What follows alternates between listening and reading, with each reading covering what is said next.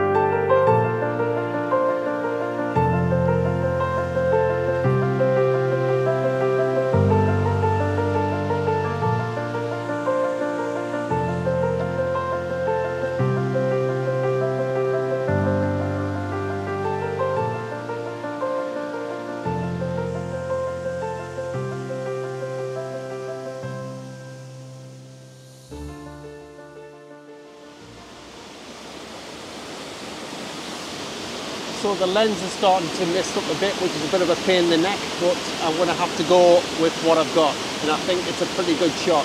There's a little robin bouncing around over there. I wonder how close it's going to come up. Yeah, but I'm still happy with the shot. Like I say, the mist on the lens is starting to take effect now. So I'll take a couple of more shots and move to one next location. So I've got the shot I'm after. I'm on ISO 250, an aperture of f/22, and I'm getting the shutter speed of around about a half a second, which looks really good. Just enough movement in the water.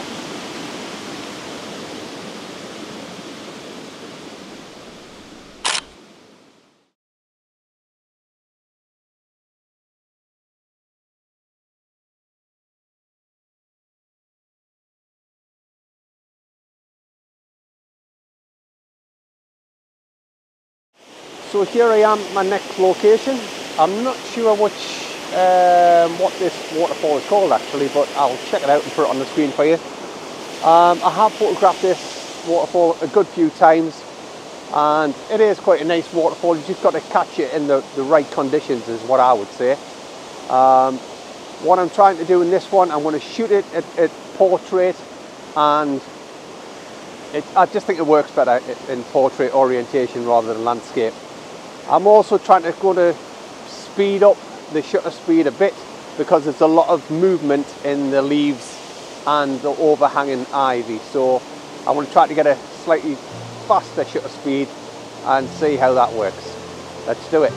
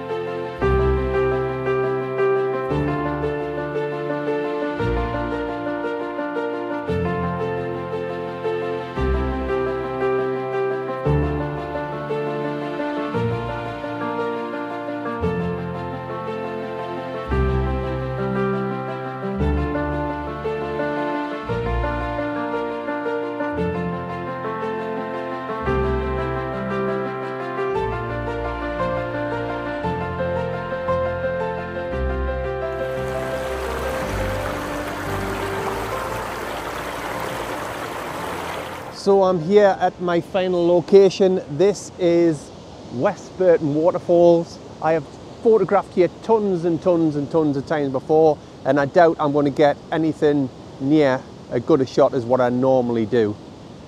As you can see, the waterfall is in spate at the moment, and that it's got that horrible brown look in the water. One thing I would say about this waterfall, it is really good for getting shots from either side. You can really explore this waterfall quite well. It's around about 25 foot high, and like I say, what I can show you is my favourite shot that I've took here before. Yeah, I just think this shot works absolutely so well. The lighting is stunning and I really like the shot. I'll also put up another shot where there's some foreground interest, and really when you're photographing this waterfall, there's only one really good shot that you can get, and it's from quite low down, slightly to the right of the waterfall. It's been great to get back and out with my camera and vlogging again. I have bought a new drone. My wife's not too happy about that, but I think I'm going to need it over the next couple of days because I'm heading back up to Bonnie, Scotland, and the stunning valley of Glencoe. I cannot wait to get up there and get some more good footage and to do a couple of vlogs, hopefully. I've got a good idea of the shots that I want, so that's my plan. I'll head up to Scotland tomorrow, so you know, wait for that video coming out. I'm sure it'll be fantastic, and well, you cannot go wrong in Glencoe really, so watch out for that one. I want to crack on now and get a couple of shots from this location. And yeah, like I say, with the speed that the water's coming over the top, I doubt I'm going to get anything superb, but it's always worth just getting out and trying something different. But I'm not holding out much hope on this shot for today, but let's go and let's try.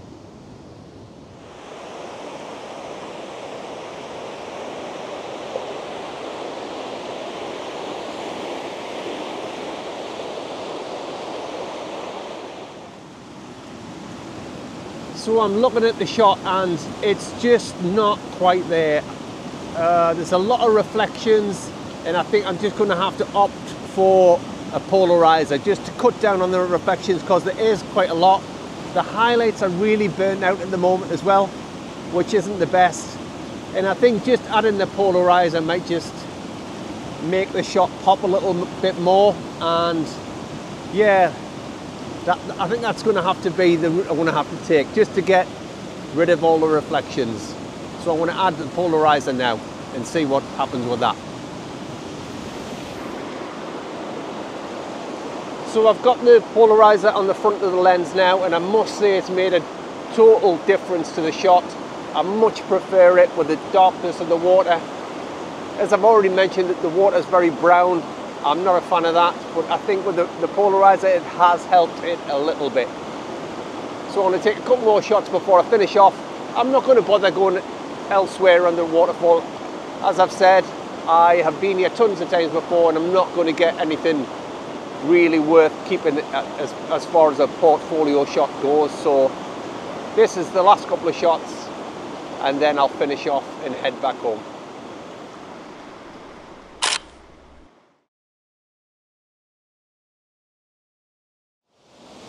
So that's me finished down at West Burton Waterfall, and what a cracking little place this is. If you've never been before, I'd highly recommend it.